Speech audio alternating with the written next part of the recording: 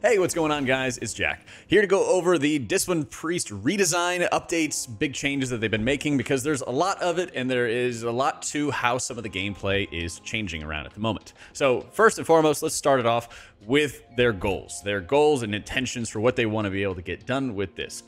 They want to simplify Disc's damage rotation, as well as the number of stacking modifiers used when ramping for burst healing.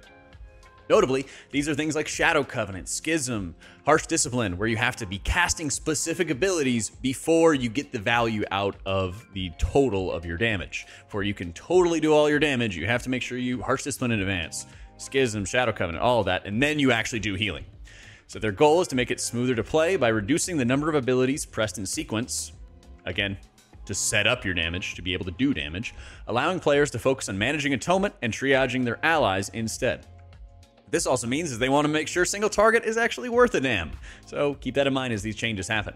Schism, been redesigned, now it causes Mind Blast to fracture the enemy's mind, increasing your spell damage to the target by 10%. This means that with Mind Blast now effectively being a 24-second cooldown, it's literally just Schism redesigned. The abilities have gotten melded together, and that's going to be how that ability works. Shadow Covenant has been redesigned as well to be passive based off using Shadow Fiend or Mindbender, transforming Halo Divine Star and Penance as usual into the Shadow spells, and increasing the damage and healing of your Shadow spells by 25% for 15 seconds. And it's only 7 seconds though when it comes to Mindbender. The biggest thing that I see here is that I believe this is before you are going to be having the increased uptime that you have from Embrace Shadow.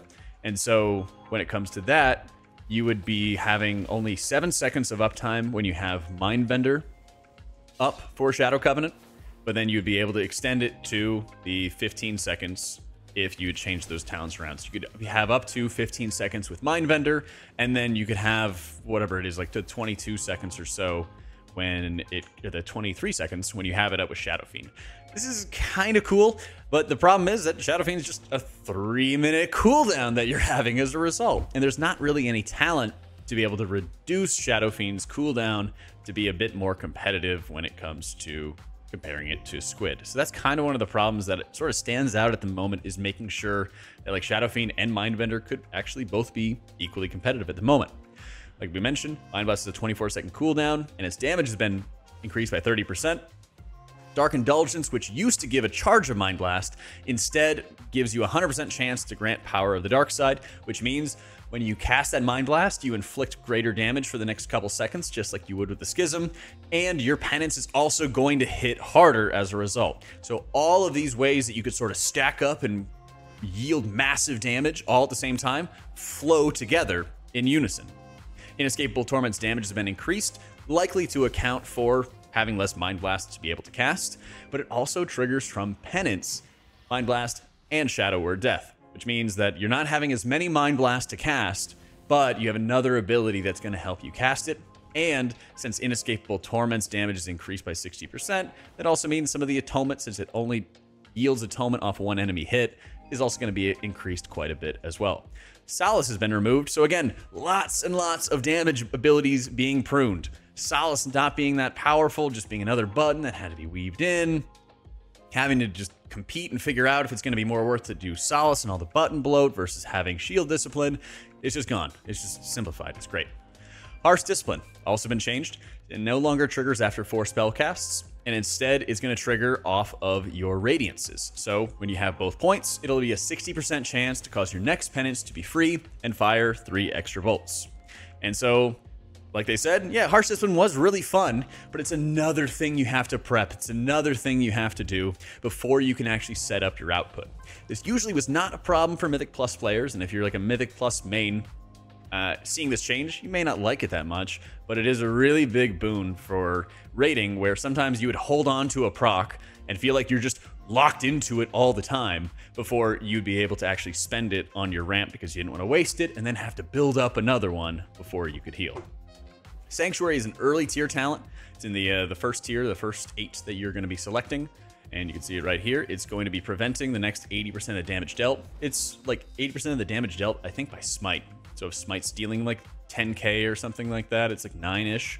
And this preventive thing is sort of like absorbing damage. So you cast Smite, it debuffs the enemy. When the enemy deals damage, part of that is absorbed because of Sanctuary. You can stack that about 5 times, so it usually ends up being up to like 40 or 50k damage if you're just Smite spamming. And keep in mind that this is going to be a trend going forward for these changes, is that they are going to be making Smite more valuable to actually utilize. Okay, so keep that in mind. Ultimate Penitence. Let me actually go over to the target dummy so you can actually see what this ability is and how it works. This is a 4-minute cooldown, and it replaces Light's Wrath, so you really hope that it's going to be strong. And if you cast it right here, it is unleashing a hail of penance bolts onto enemies and dealing massive amounts of damage. Also, when you're in the air, you are gaining a shield for half your health, and you are unaffected by knockbacks or crowd control effects. So you are able to just rain holy hellfire onto your enemies by dealing damage. Interestingly enough, when it came to the breakdown of this ability, there was some between healing and there was some between dealing damage. And the big thing there is just being able to properly control if you wanted to use it for damage would probably be the biggest thing they sort of need to be able to figure out there. There's a couple supporting talents. Again, this is in the Light's Wrath row. It basically replaces Light's Wrath. The supporting talent below it, Heaven's Wrath. Each penance bolt you fire reduces the cooldown of Ultimate Penitence. Unfortunately, this does not include the penance bolts that you're firing while Ultimate Penitence is up. We did some testing, and of course, Ultimate Penitence is a 4-minute cooldown, and being able to just smite and hit penance and everything like that, we were able to get our cooldown to about like 2.5 minutes or so by hitting penance. So it's like 1.5 minutes or so of cooldown reduction that you could get on a pretty decently consistent basis that you'd have. The final tier is Overloaded with Light. This is your capstone. It emits an explosion of light, healing 10 allies around you, and applying atonement at half of normal duration. So like a 7.5 second uptime for your atonement while you fly into the air and start shooting off penance damage for 5 or 6 seconds. So you're able to apply all these atonements and get a whole bunch of value for just barraging your enemies with lots of penance bolts all at the same time, which makes it insanely useful if you need to be able to put together a mass burst of healing, have your party-wide oh shit button whenever you need it.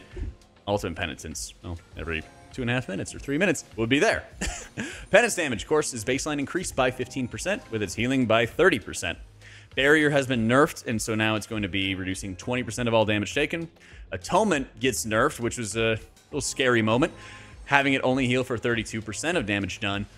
But at long last, they're increasing Atonement healing by 50% when not in a raid, allowing them to hopefully, possibly, probably split the healing and have independent variables to tune around when healing for raids and for Mythic Plus, something everybody has been dying for a very long time. Flash heal healing has been increased by 40%, meaning your spot healing is going to be better, so you can actually flash heal your allies and expect the health bars to go up, which would be absolutely fantastic. Powered shield absorbs increased a little bit. Divine Aegis is now a 1-pointer. And of course, like I mentioned, Light's Wrath and all the goodies assigned to it have been removed. So this is the current talent setup that you have going on so far. Some of the losers, I think, of the current setup are things like Twilight Equilibrium and Expiation. Now it feels like Expiation is a lot of points to invest in when you have other 1-pointers like Divine Aegis. You have the 1-pointers all the way down for your Mindbender setup, since Inescapable Torment is now a 1-pointer as well. And it seems like there's going to be a lot more competition for your final tier of talents. And you also are not having as many Mind Blasts to cast, which means you're getting less Expiation value. And it's already sort of being tied into the new Schism that you have going forward. So it seems like it'd be a little bit harder to use Expiation to get really good value. And Twilight Equilibrium is a little bit harder to be able to weave when you just have less Shadow spells on hand. Using Shadow or Death on a 10-second cooldown is pretty good if you were already committed down the path of running Expiation, but you also are going to have a lot of point investiture into Ultimate Penitence if you ran it, which could be maybe a little bit too much for a dungeon environment.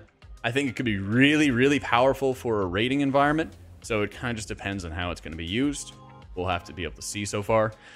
Now, that also is going to bring us to our tier sets, where Smite and Penance damage is increased by 20%, which is, again, part of the theme. They want Smite to feel useful, and they want penance, of course, to feel strong as well. And keep in mind, Smite is extending the duration of an active, one singular, an active atonement by 2 seconds. This seems like okay when it comes to a raiding environment, since of course you're going to be ramping anyway. You might just be able to extend some tank atonement, but you might be refreshing it anyway. You know, there's some of those that come into it for a raiding, but having just baseline Smite and penance damage being increased, really, really nice. Smite has a 100% chance though to cast an additional time during Shadow Covenant, also dealing shadow damage. And so, assuming it works properly, you'd be casting 2 smites during your Shadow Covenant windows, which is offering even more atonement extension for your party or for your raid whenever you have it. This could be absolutely gigantic when it's going to come to improving your Mythic Plus quality. And while a lot of people have worried heavily about losing our current tier set, especially those who run Mythic Plus a lot, because I think it's more impactful for Mythic Plus, getting the longer lasting radiances and having them be instant cast, let me tell you this. When we were in Season 1 of Dragonflight, you had the damage setup of like Schism, Shadow Covenant, all the damage abilities. It took really long times to be able to set that up, and the lengthy cast of Radiance that you had to deal with. And so it's just this massive double-edged sword where it felt like it was a nightmare to be able to heal. Season 2, we get our instant cast Radiances, and they also did a lot to increase the healing value of Radiance. And as a result, we were able to sort of bounce back quickly, but our damage side still needed a lot of setup that you had, to the point where you're holding on to like Shadow Covenant or Schism or whatever just to be able to reverse incoming damage. And it felt very swingy where you're taking 3 or 4 seconds still because of the lengthy damage setup to be able to actually heal people. Now, you are going to be losing the instant cast Radiances, it's true, but in exchange for that, you don't have to be setting up your Shadow Covenant or your Schism or all this lengthy damage, or have to worry about when you're using your Harsh Discipline if there's like a really bursty fight like Forge Master Go-Wreck or anything. You are just able to net out that burst healing a lot faster, and it will absolutely require you to be a little bit more mindful of when you're applying atonements and how you're doing it and where you're positioning, because you won't have the instant cast value. But on the other side, Rapture becomes a bit better of a cooldown when they're having the baseline shield increase. And of course, you're going to be able to have the possibility of like an oh shit button with something like Ultimate Penitence, which could offer quite a bit more protection that you have so far. So I've been playing around with some of the talents. These are far from complete or anything like that. We still have raid testing, Mythic Plus testing, all kinds of things. But I do think for something like a dungeon environment, I probably would try to stray away from Ultimate Penitence and see if I can be playing with something like Blaze of Light, maybe Train of Thought, Aegis, to be able to net out lots of penances, lots of smites, so that when I have my Mindbender up, I'm activating Shadow Covenant, I'm getting my Dark and Light smites, and I'm getting my Dark Penance to be able to add into it.